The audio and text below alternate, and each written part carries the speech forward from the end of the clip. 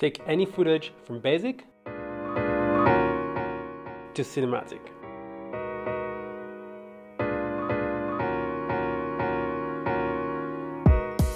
What's up guys, welcome back to the Filmstock channel. My name is Luca and today I'm going to teach you guys how to turn any shots into this beautiful teal and orange look that we all love.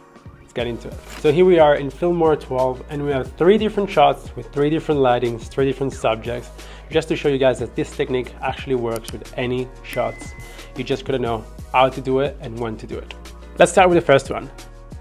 The number one thing you gotta learn before even starting to color grade is remember to shoot in log if you can. Log profiles allow you so much more wiggle room in post-production when pushing color. So if your camera can, shoot in a log profile. First step is always to bring back our image to a Rec 709 look. Pretty much means that match what your eyes saw when shooting the video. We can do this by making a simple S curve with all the color curves right here. Play around until the level of contrast is good enough. Now let's push this further by adjusting exposure, shadows, highlights and white and blacks.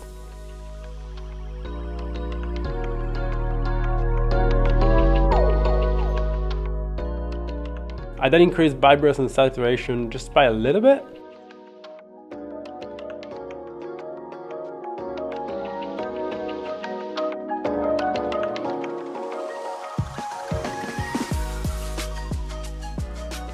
Then let's hop into the HSL, which is pretty much where you take every color to the hue that you want, the saturation or luminance that you want.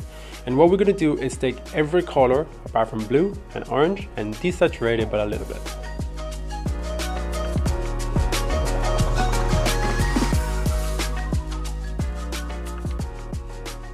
Now, as you can see, your look is slowly coming to life, but what we need to finish it off and have that magic touch is a LUT. A LUT is a lookup table, which pretty much tells you footage what the colors should look like. It's pretty much what a preset for photo is, but for video.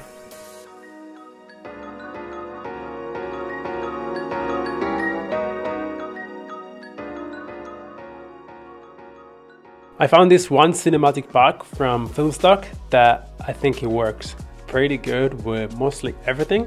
So let's hop into our little tab up here and find the LUT that works the best with our footage.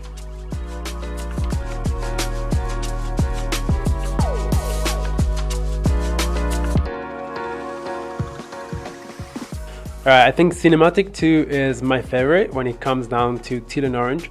So let's drag it on top, and yes, right now it looks horrible, but one thing you should always remember when you apply a LUT, it's pretty much never apply it to 100% opacity.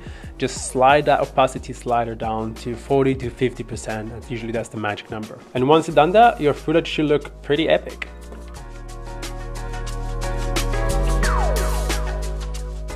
Just remember that if it does look a bit weird, all you're gonna do is keep playing around with the S curve and the HSL until the color of your shot kind of match the teal and orange look. Now, just to prove this, let's apply the same technique to the other 2 shots and see how they come out.